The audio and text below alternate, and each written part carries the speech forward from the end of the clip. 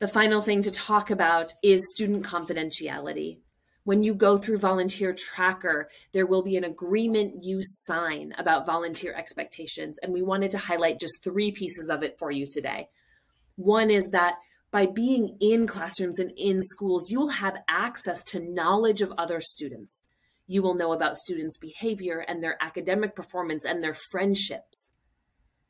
It is imperative that you do not discuss any of this knowledge with anyone, with community members, with volunteers, with parents or family members or acquaintances, or the Girl Scout troop or the soccer team.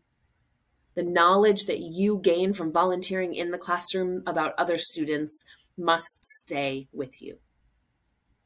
You also may not initiate contact with students or their families outside of the school setting.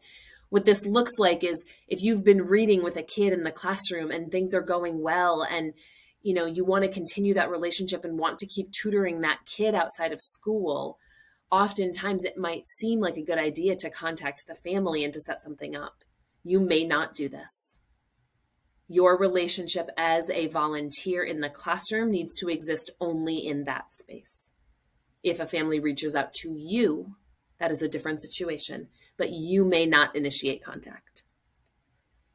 And finally, if you feel like a student's safety is at risk, then you must tell a teacher or a support staff member.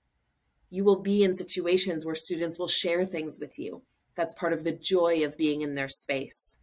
And if you feel like they are at risk, you need to share that with an adult. All of our school staff members are mandatory reporters, and they will ensure the safety of our students.